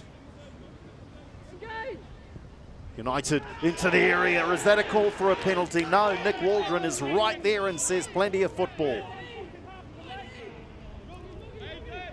Let's have a look here. It's righty, nice one too with Den Higher. Gee, you think the Ross Haviland and Coughlin sort of clash in the first half was a penalty. That one looked more like a penalty for me, Dewey. Yeah, it was hard to see. Here's a chance now into the penalty area. Donkers, he just got the ball a little too much under his own feet, but the game is starting to open up. United are creating chances, but we've just seen there again, Cashmere. They're sitting, waiting, very deep, but any opportunity to pounce on the counter-attack. Yeah, I thought the look we got, we had to still look through a lot of legs, and credit Nick Waldron, he was right there, and there appeared to be little if any protest from Rejont Marathi. Here come Cashmere again. Matheson has Donkers to his right. It's been the tale of Lyle Matheson's game. He's just lost possession too easily. Richards trying to chip Mac Waite, but even had that been on target, Waite was back in time. Yeah, the other piece on that one from, although it was a heavy touch from Matheson, and he lost possession there, but he only had Donkers in front of him and had about 5 Auckland United players around him. So Cashmere Tech have got to be more, I guess, aggressive in getting players forward. So we've got a delay here with an injury concern. Looks like it might be Chester Gaskin. It looks like a knee to me. They're giving it the old test of the ACL and the medial. I love that test, Harry, when the physio grabs it and says, does this hurt? And the player just holds their breath, and it looks like the answer to the question was that no, it's not too bad. Back on his feet, Gaskin, although not looking too comfortable.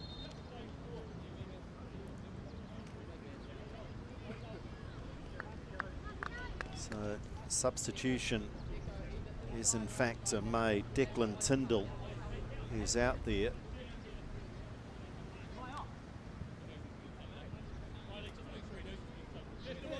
So just confirming that it is the end of the road this afternoon for Gaskin, who came into the side in the absence of Storer and Tongue. But he too now makes way, and Declan Tyndall will play the remaining 20-odd minutes of this one, and you would expect he could be under pressure if he slots into that fullback role.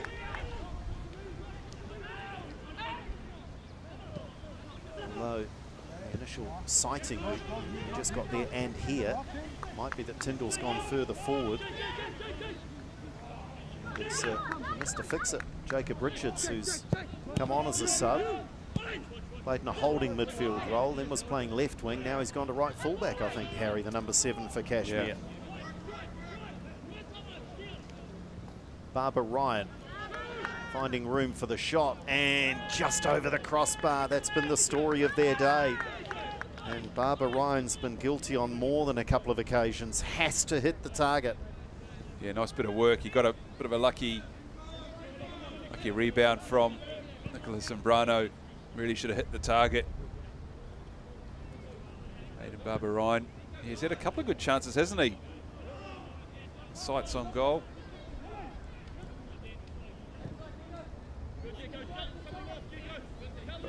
They've just got to keep, asking the question of Auckland United at the back with those types of, passages where they are getting a shot away or putting pressure on, Macway, albeit going over the crossbar or wide, but a triple blast of the whistle usually indicates there's a change of personnel. So everyone's attention turns to fourth official. And the news of a change or changes. So Andrew Blake makes way for Guy Frank Isome Penda.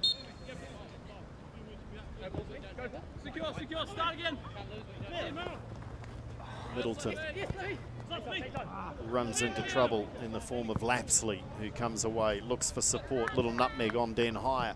It was threatening for Cashmere. And it's a confirmation of another change there with Marathi replaced by Fumiya Ito. So Jose Figueira is ringing the changes, trying to see if they can find this second goal. They've got 18 minutes in which to do so, to try and secure all 3 points, crucial for Auckland United in their quest to make a grand final.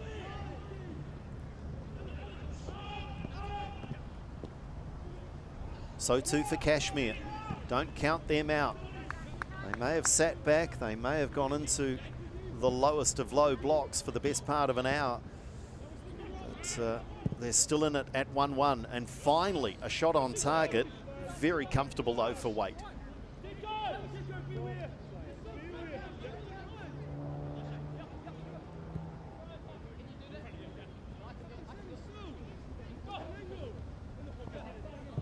Raniga.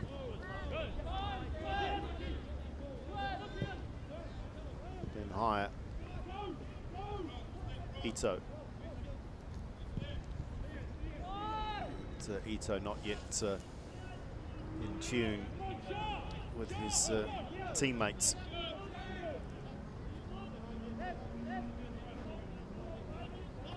I said, Andrew, the longer this game goes on, the more comfortable Cashmere Tech look. I mean, there's a not good chance here for Donkers. Almost getting around the back, still has a shooting chance. It's blocked by Haviland. But your point, Harry, that I'm sure you're making was supported there by that little piece of play. The later you go into a game when you are sitting, the more of a threat you are on the counter, because your opposition pushes players forward. More frustrating for the opposition as well. Oof. Richards almost allowing Redfern in. This is a dangerous game they're playing, Cashmere. Tyndall. Snuck away from him by Raniga. 50-50 challenges in midfield, and eventually it's Cashmere that come away with it. Barbara Ryan. Donkers moves to his right. Barbara Ryan perhaps should have tried to find Kian Donkers there. He's been willing, hasn't he? He has absolutely emptied the tank here, Aiden Barbara Ryan, but he's got to find a bit more gas because there's 15 minutes still to play. Come to me, Dika. Come here, Dika.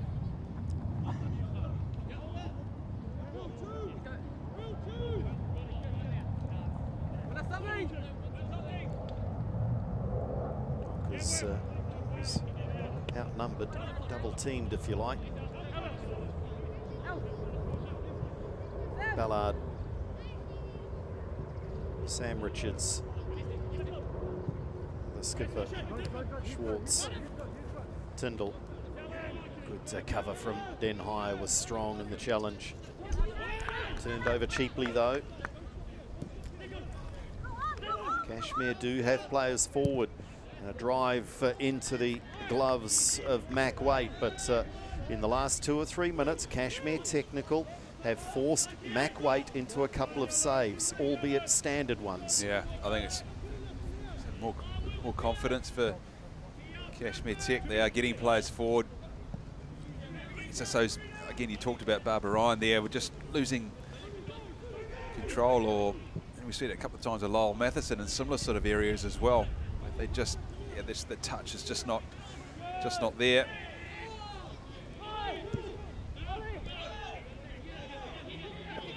Middleton looks for support left wing side, finds it in the shape of Stephen.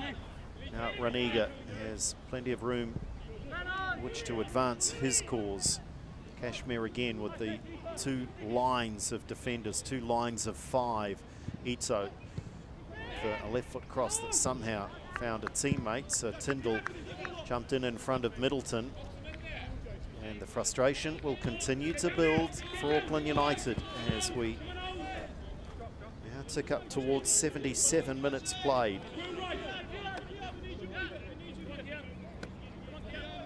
Come on, Jack, energy!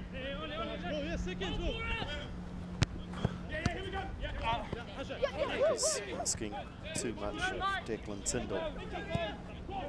Auckland United, time is against them now. Urgency coming into their game. Oh, a chance for Zambrano, and they've got the goal. And it's Nicholas Zambrano. Well, it's taken some time to come. He scored in the 38th minute and now scores in the 78th minute. And it was the substitute that knocked it across, and he scored a couple in recent weeks from that range with the volley, but this time was accurate with the header. Yeah, look, he just thoroughly deserved. I mean, nice build-up play from Zambrano. Some depender back across to Zambrano, and static defending from Cashmere Tech, because there were 3 or 4 players around him. He found the gap. A lovely executed header down to the right of Danny Knight. Well, they've got the reward that's their territorial and possession dominance deserved. And what it does do, of course, is completely change now the complexion of the last dozen minutes or so, because now Cashmere really have no choice. They may as well lose this 3 or 4-1 as lose it 2-1. They've got to take risks now to try and get back into a contest that they've too often this afternoon been second best. Then higher. It's a spring in the step now of Auckland United.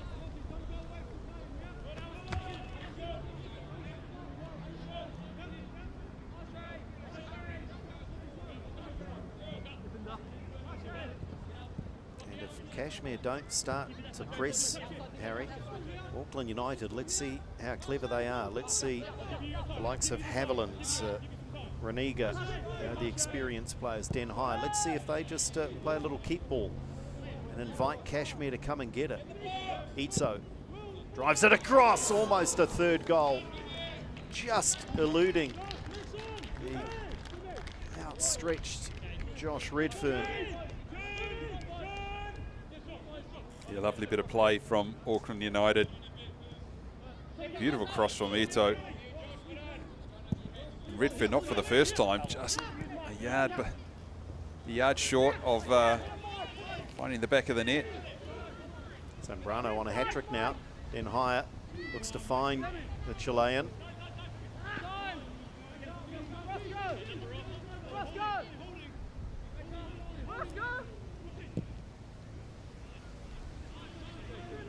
Ito. He's been influential, and it was almost another 1-2 combination between that player and Zambrano.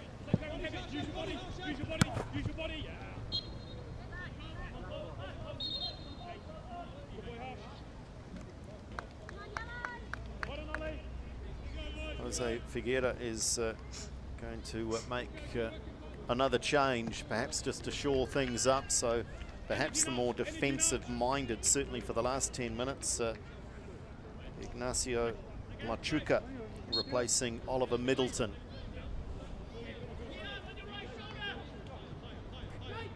I'm sure the instruction to Machuca is indeed just to keep what we've got. Perhaps sit alongside Den Higher and just form a defensive midfield duo in front of the back four. Yeah, he mentioned the mould like a Zambrano at times as well. Machuca, sort of box-to-box type player.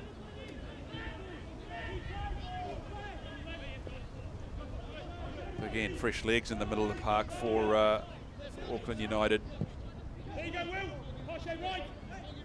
Richards looking for Tyndall. He's done well to wriggle out of a tight spot there.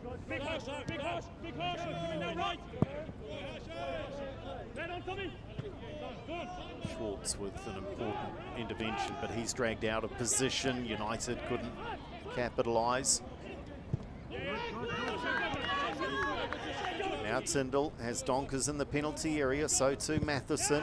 Good defensive work, but it is a corner for Cashmere Technical. They're not done just yet.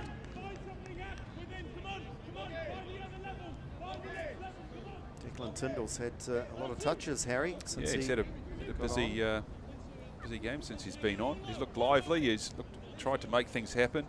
I think he's actually provided a bit of a spark up front, because we've seen the likes of Donkers also get forward. Initial headed clearance is a good one. There's a Cashmere player down in the Auckland United penalty area. William Stephen is a sniper. Where's the grassy knoll? Hey, where's the grassy knoll? Stephen just got hit.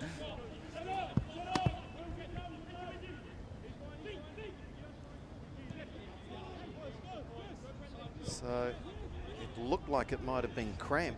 I'm not sure if it was Donkers, Harry, but Cashmere Technical for the moment down to 10.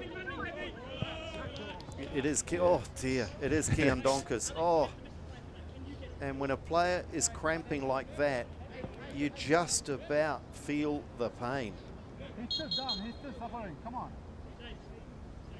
Eventually being into Mac White there he goes. Just going to give him a few seconds there just to try and relieve that cramp, and it is an absolutely dreadful feeling. He's run himself to a standstill, literally. Keon Donkers, he'll be replaced by Yusuf Van Dam. So his efforts on a personal level are to no avail, but there is still 6 minutes or so for his team to get something out of this game, as Donkers' day is done. And that's a reflection of the conditions. Warm, humid, if not a reflection of the pace of the game, which especially early on was at times pedestrian. So both teams now giving their all. Auckland United looking to hang on to this 2-1 lead, and Cashmere trying to change their tempo, get themselves back into the contest and somehow stay in the race for the grand final.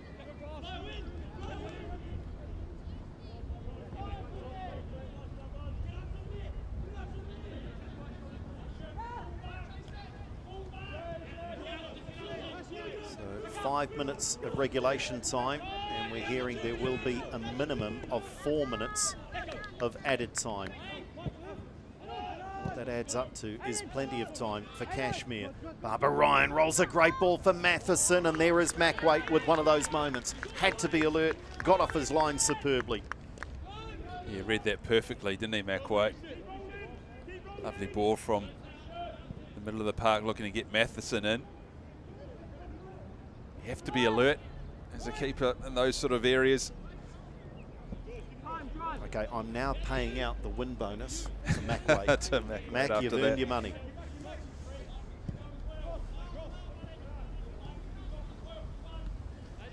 Haviland. And if Cashmere sit back, they'll just keep passing. They eventually force Haviland to go forward.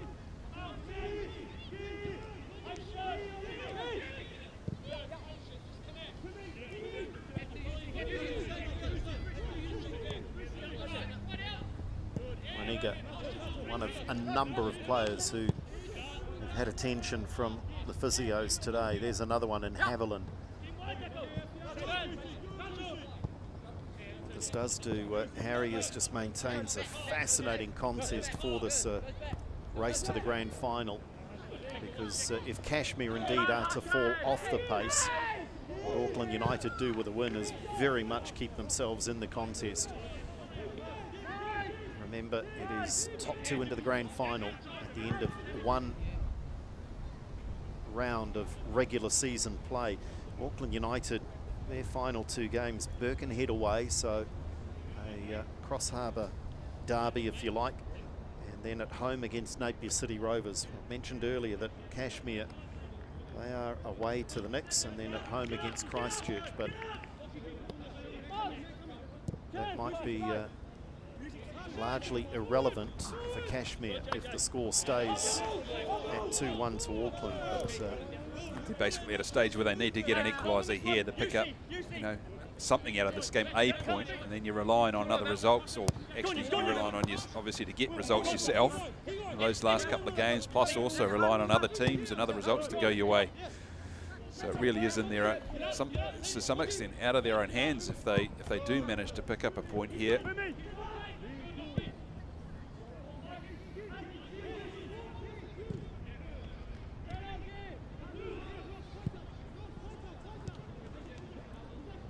So of the top three, as Some Pender squares it across, but it's a good defensive cover by Richards. Of the three, Harry, with Wellington, Olympic, Auckland City and Auckland United, if they are the top three, which very much is likely to be the case at the end of this round, they don't have a match, those top three teams, in amongst that group. They don't play each other at all, so they are all looking over their shoulders, watching other results, and of course having to make sure they pick up 3 points in the remaining matches themselves.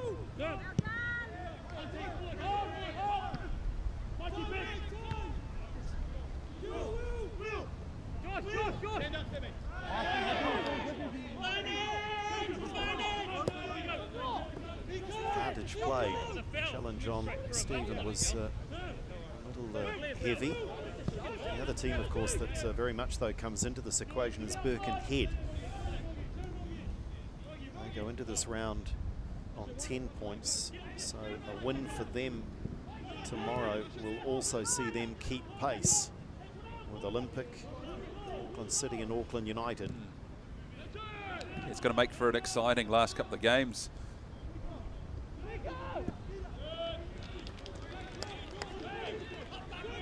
Ito. So they did have numbers there, so Ito looked for the early delivery towards Redfern. Just a minute of regulation time to play. And as we mentioned earlier, we've been told a minimum 4 minutes of time to be added on. Auckland United will try and use as much of that as they can in the taking of this corner. So Mogg and Haviland have still come forward, Harry, so they are still partially committed anyway to trying to find a third goal. They go short.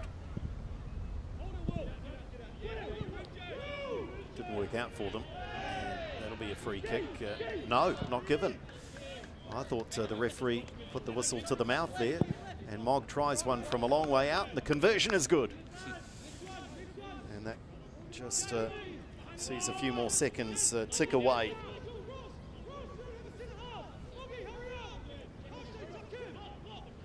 Birkenhead travel to Napier tomorrow, Harry, so if they are to continue their quest, then they must win away from home. And that really will set up a mouth-watering clash between Auckland United and Birkenhead next week. Here's Redfern. Plenty of space, drives one, Knight parries it away. A third goal now at this late stage would certainly see the curtains drawn for Cashmere Technical.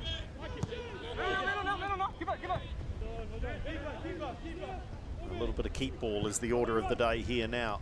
Mac Waite a long way out from his penalty area. Don't know that we'll see Ross Haviland heading up towards Cashmere penalty area now in the closing couple of minutes.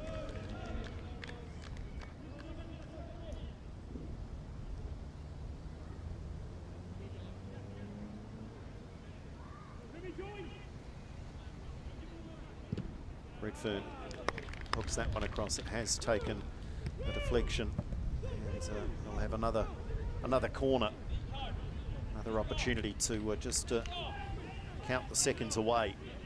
And each one that disappears is another moment very much in their favour, Auckland United. And Nam puts that one out for the throw.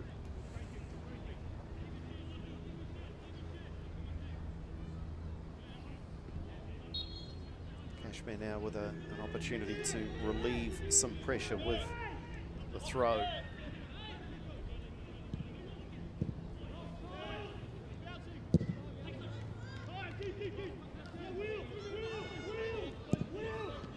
Straight into the hands of Danny Knight.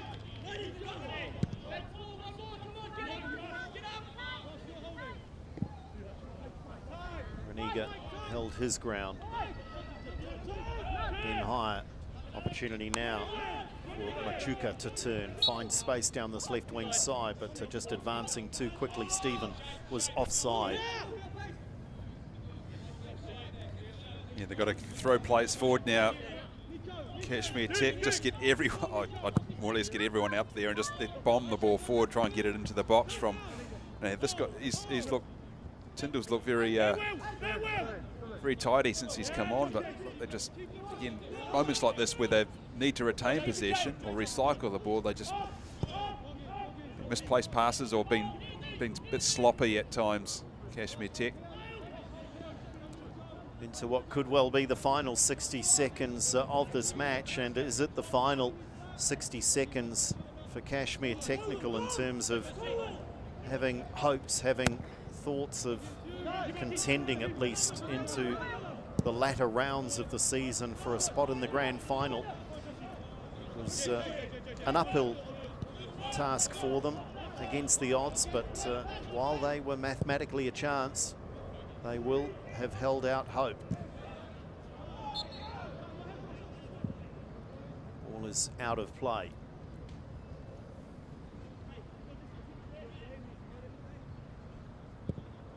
Auckland City already having won today. They move to 16 points. Wellington Olympic are on 15 with a game to play tomorrow. This would move Auckland United to 14. Birkenhead would require a win tomorrow to move to 13 points. All of that scenario with 2 rounds to play. Mac Waite needs to keep that in. He can't do so. Okay, last chance saloon here for Cashmere Technical. Send everyone forward. Danny Knight may as well advance from his own penalty area. Have they got the energy to get there? Where are they? Now the cavalry arrives.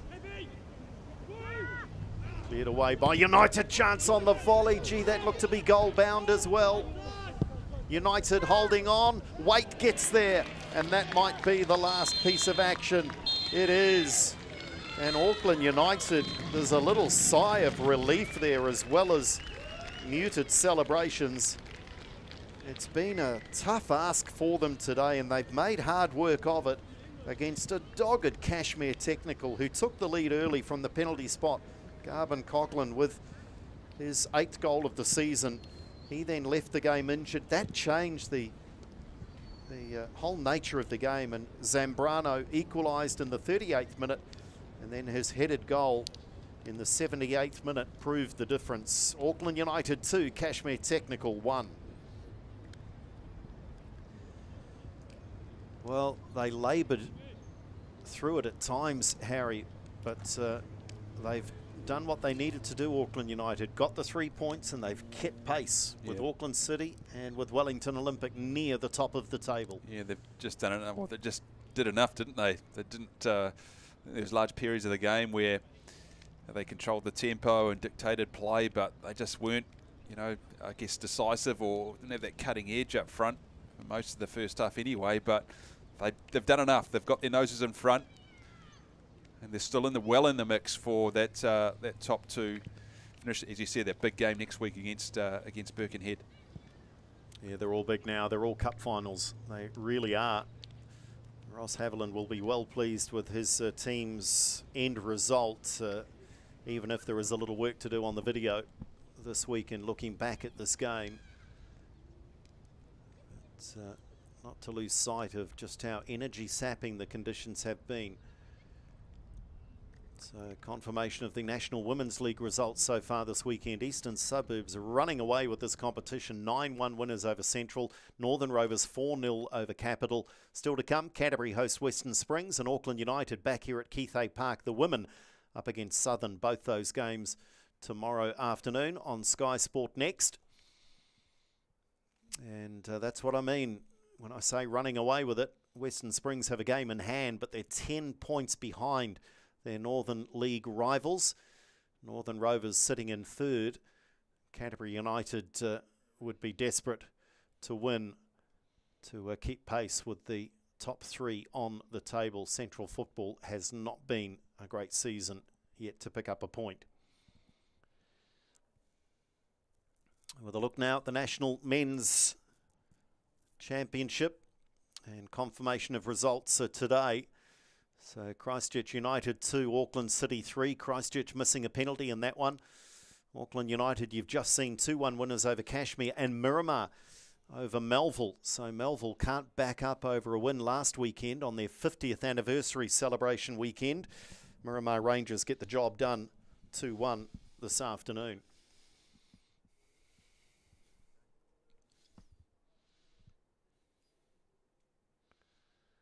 Still to come tomorrow. It's a Wellington derby. The Phoenix Reserves playing Wellington Olympic. They'll look to pick up all 3 points if they can, Olympic, and continue what is a 5-match winning run for them after losing in the first round of the league. And Napier City Rovers against Birkenhead. And these results today mean it is imperative for Birkenhead to pick up a win tomorrow. And that's why Auckland City may be temporarily on top, but they are. 16 points. Olympic with a game in hand on 15. Auckland United moved to 14. Birkenhead, as I say, on 10. Cashmere now pretty much out of the running, you would think, for a top 2 finish, while Miramar Rangers just edge towards Napier City Rovers in the race to avoid the wooden spoon. So Harry Nats are all to play for at the top of the table. All eyes will be on Birkenhead and Wellington Olympic tomorrow. Yeah, a lot of big games coming up in these last couple of weeks, Stewie. It's going to be really interesting. An exciting race to that top 2 finish.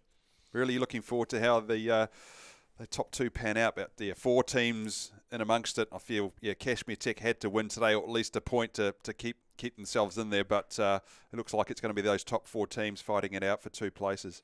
Well, the crew are back here at Keithay Park tomorrow for the National Women's League. It's live on Sky Sport Next, 1:45, United against United, Auckland against Southern. On behalf of Harry Nata and the entire team, it's been a pleasure bringing you continued coverage of the National Men's League. Auckland United stay in touch with the top of the table and their hopes of a grand final berth. 2-1 winners over Cashmere. Good afternoon from Keithay Park.